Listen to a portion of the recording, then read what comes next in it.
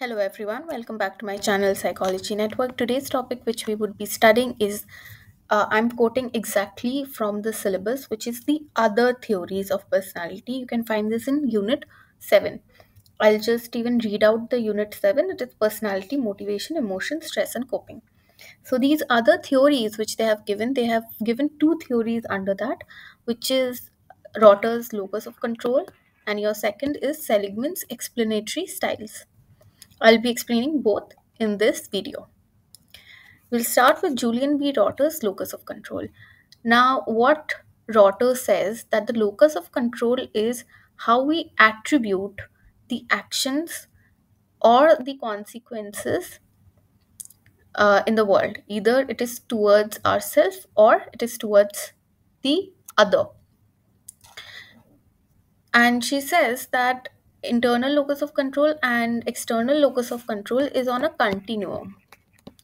So and most healthy individuals, most adults fall somewhere in between. Maybe they're falling sometimes here, in some situations here, but mostly in between. So let's start with internal locus of control. Now, individuals who have internal locus of control, they believe that they control their own lives. They control their own lives. The actions they are doing, those are the reasons they are having certain type of outcomes. They are not attributing only success to themselves or only failure to themselves. They are attributing both the positive and the negative events of life to themselves. Now, what can be an example of this?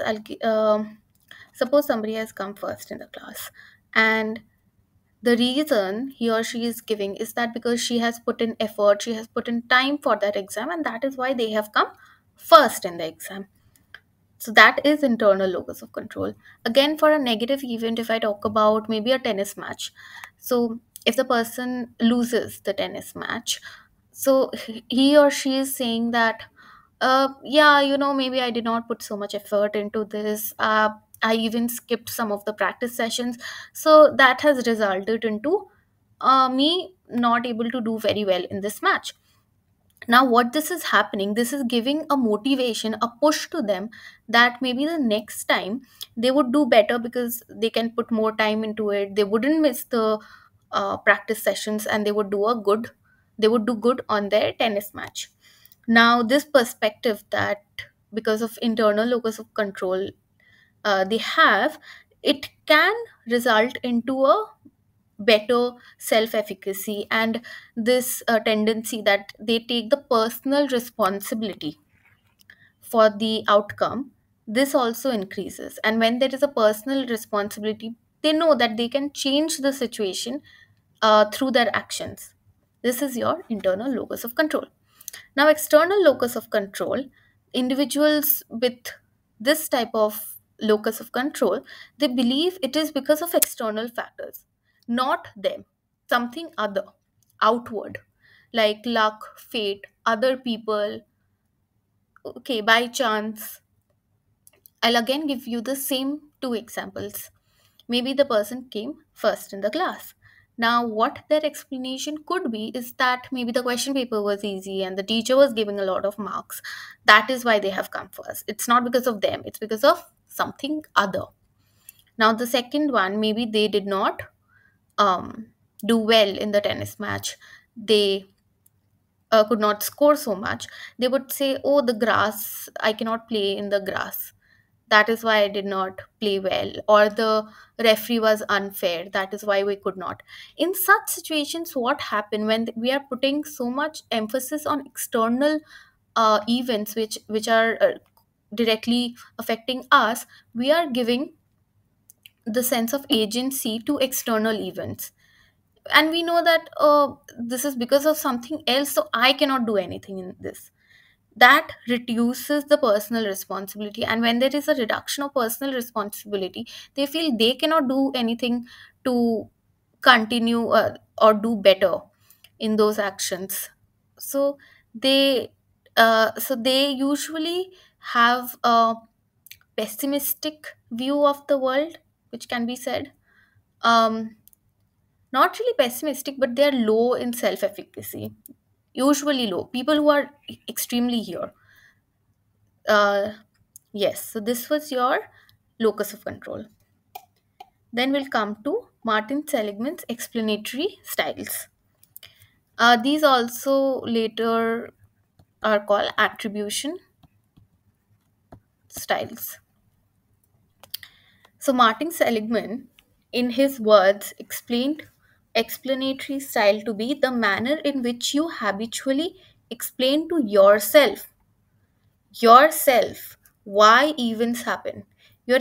Something has happened, you are explaining to yourself how it happens. It usually is very unconscious in nature, sorry, subconscious in nature. When you are explaining, it's not really like talking to yourself and explaining, but the automatic thought which comes into your mind when something happens, that is how you're just explaining the events to yourself. So there are three. First is your personalization. This relates to the perception of causality. Means, why did such an outcome happen? Suppose, using the same example, that you came first in the class. Events are caused due to internal factors or external factors.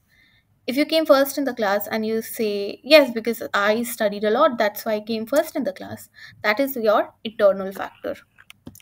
When there's an external factor, you just say, oh, that's pure luck. There was no way I could come first in the class. It's because of luck I have come first in the class. So that is external factor. Permanence. This is your number second. What is it? It is relating to the perception of time of the event. Like, either the event could be permanent or temporary. Suppose somebody failed in their semester. They failed in the semester and they say, oh, this is the end of my life, I cannot complete my degree, I will not be able to become what I want to become, everything is finished. This is your permanent. You feel this situation is permanent and you will never get out of it.